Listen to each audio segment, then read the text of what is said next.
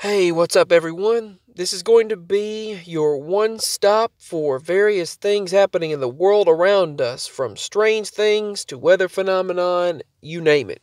First, I'd like to say that, oh my goodness, my weather prediction back from July and August, every month that I predicted from that date in August has come true. You can check that out. There's proof it came true. Everything of every date that popped into my mind from August, September, October, November, and now December has come true. So we'll see if my January and February prediction comes true. All right, it's just what I was given. All of the major brush fires in Australia have turned New Zealand's ice glaciers pink.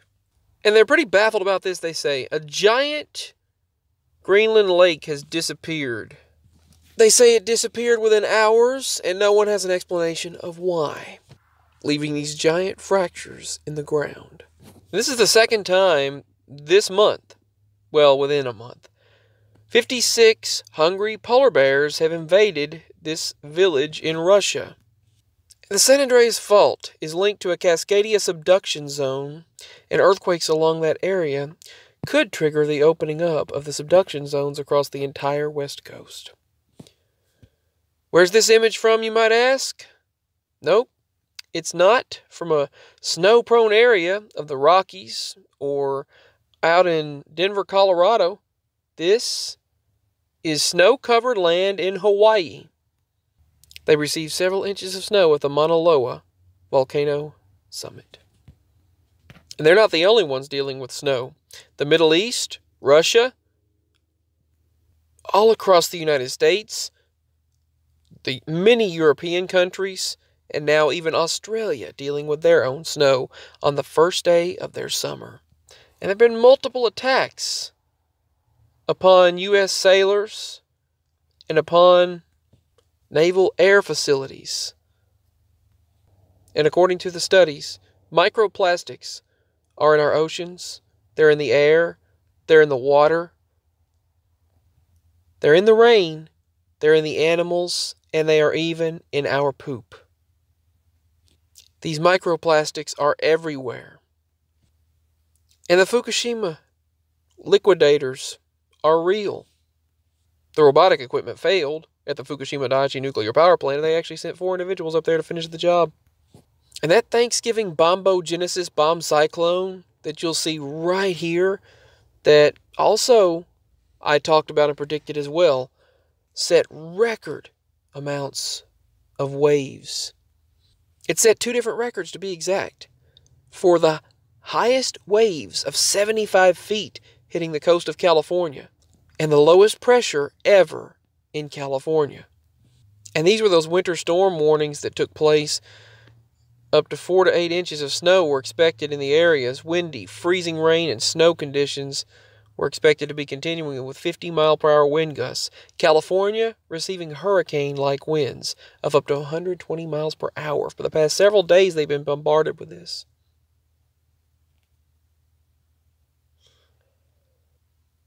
And over in India, India's new pollution problem is out of control. Something I wouldn't do. Some individuals in India chose to go for a swim in the toxic pollution foam. Toxic white foam engulfed the Marina Beach as beachgoers in Chennai swam in the toxic foam. And this was that second winter storm that hit California just 2 days ago. This is the map of what the Mississippi River could wreak of devastation on the United States, according to a new survey, the projection of area of destruction by water between 2020 and 2025. We'll see how that goes.